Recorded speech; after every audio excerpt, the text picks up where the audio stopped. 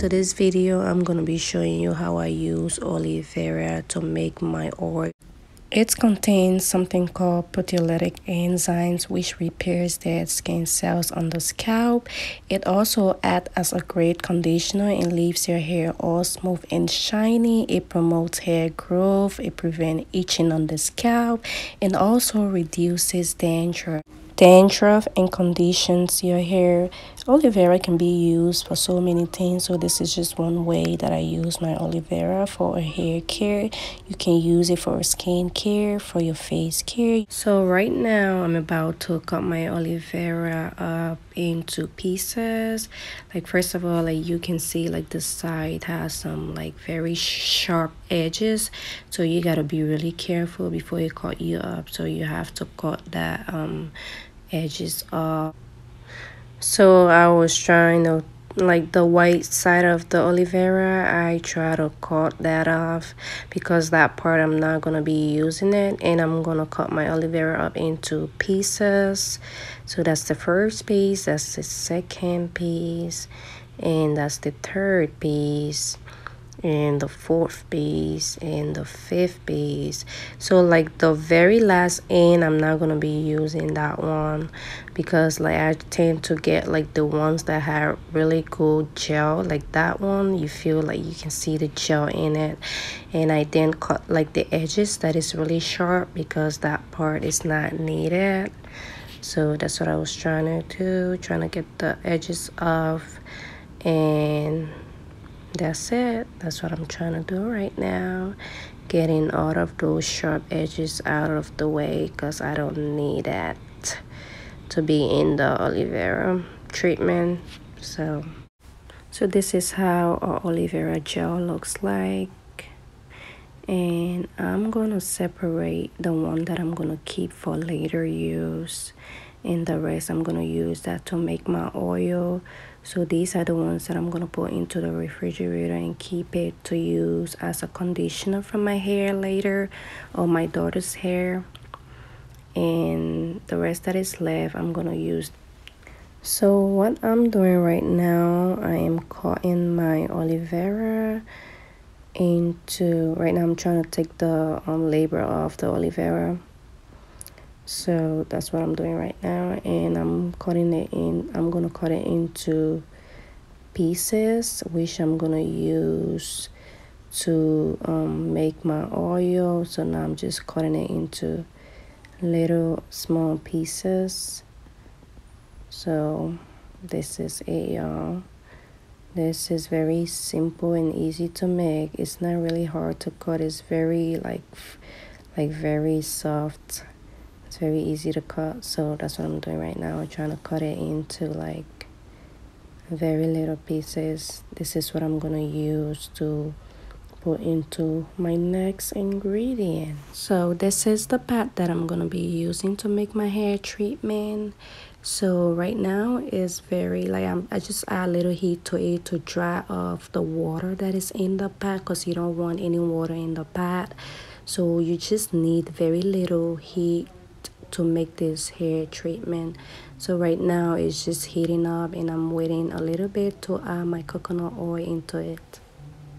So this is the coconut oil that I use to make my hair treatment. This is organic coconut oil. It has very different uses. You can use it to cook, you can use it for your skin. So this is one way that I use my coconut oil to make my hair treatment. My pad is now ready for me to pour in my coconut oil. So I'm getting like few spoons of coconut oil into my warm pad. So like any amount you like to use, it's up to you, but for me I'm just using like 3 spoons of coconut oil, and as you can see it's melting. Like the pad, like it's not really hot, it's just a little warm, and you don't need too much heat to make this. So I'm just trying to stir my coconut oil into my pad, and I'm just trying to stir it up. So after stirring, I add my black Jamaican castor oil into my coconut oil.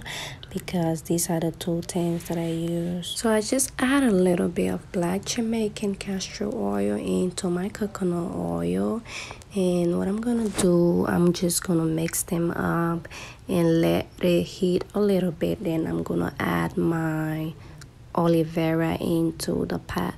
But like, one thing I have to tell you, you know, like aloe vera is very like liquid form, so you don't want the heat too much on the pot. Like, you don't want it to be the pot to be too hot, because it can like pop out and it can burn you. So like, my tip is just add little heat to your pot. You don't need too much heat.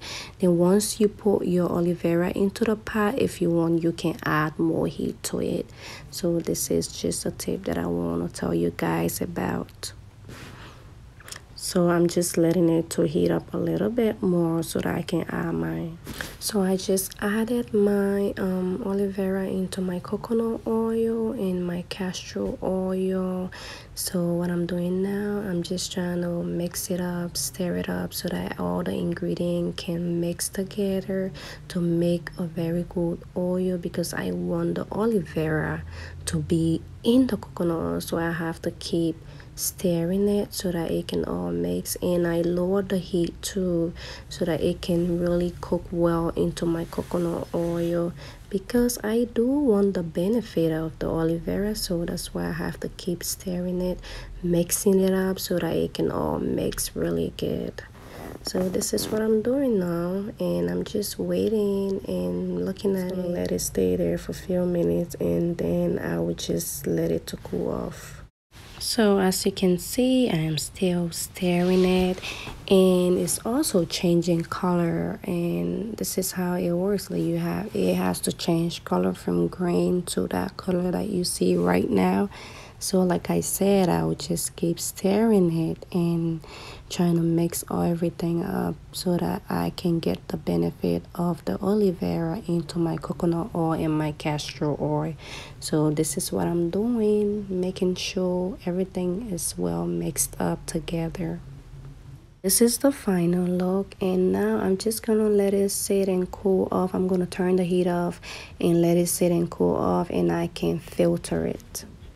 So this is the cup that I'm going to be putting my aloe vera oil treatment into, and this is the final stage of everything, and I will be filtering my oil, getting rid of any excess stuff from the aloe vera or stem or seeds or whatever. So this is what I'm doing right now, and I'm gonna be squeezing, using spoon to squeeze out my oil, getting all of the stuff out of the aloe vera, because I don't want to waste my stuff, you know.